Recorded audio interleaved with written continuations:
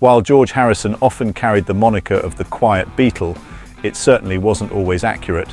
This label might have been more reflective of the dynamic within the Beatles, where Paul McCartney and John Lennon's creative control and Ringo Starr's vibrant personality overshadowed Harrison's quieter presence.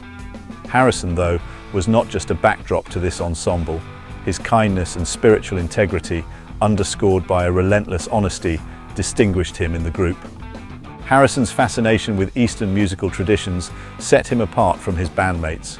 His exploration of the sitar was a testament to his eagerness to diverge from the mainstream pop trajectory, signaling his preference for music that was both lyrically deep and musically innovative.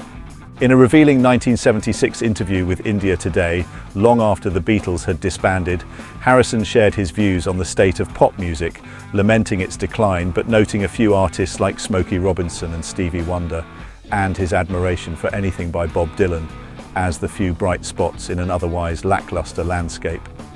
However, Harrison did not hold all artists in such high regard. He expressed a clear disdain for Elton John, criticizing him for a perceived lack of originality and suggesting his music was formulaic.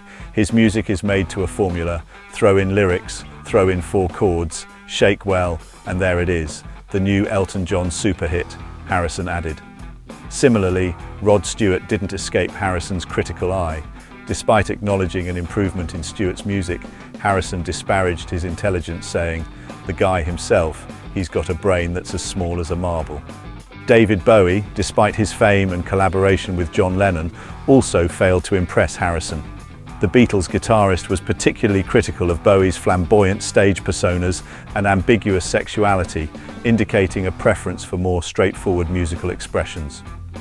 David Bowie ought to make up his mind what sex he is and then decide what kind of music he wants to play, Harrison concluded. Despite attempts by mutual friend Eric Idle to bridge the gap between Harrison and Bowie, it seems a warm relationship was never in the cards. Idle's recollections in his 2018 memoir highlight the disconnect, portraying Harrison's indifference to Bowie's personality as well as his talents. Harrison's candid opinions reflect a musician unafraid to critique his contemporaries, a man whose quiet demeanor belied a deep engagement with the musical world around him. His integrity and honesty in expressing his views on music and artists remain a fascinating aspect of his legacy, illustrating the depth of character behind the quiet Beatle facade.